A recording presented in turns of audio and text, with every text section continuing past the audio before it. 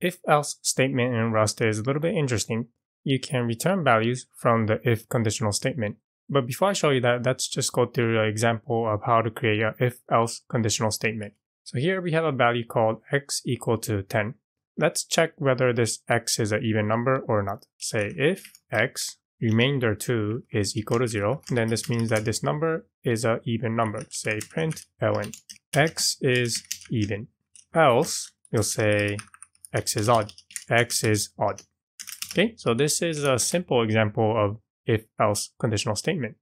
So now let me show you an example of how to use this if conditional statement to return a value. This is something that I have not seen in other programming language, which makes it interesting in Rust. We'll assign the value that is returned from an if conditional statement. Let's call this g. Let g, and then we'll return i32 equal to. And then here comes the interesting part. If, let's say if x is greater than 0, then we'll return a 1. Otherwise, let's say else if x is less than 0, if it is a negative number, then we'll return a -1. Otherwise, else, if x is exactly equal to 0, we'll return a 0. And here's the important part. When you return a value using the if conditional statement in Rust, you'll have to end this statement with a semicolon.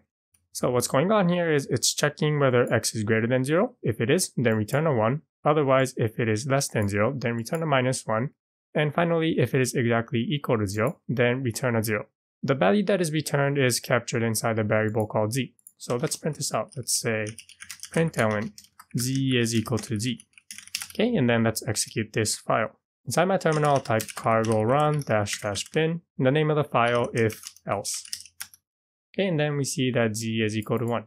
This is because we said that x is equal to 10. 10 is greater than 0, so it returns a 1. So these are examples of how to create a if-else conditional statement in Rust, and also how to use it to return some value.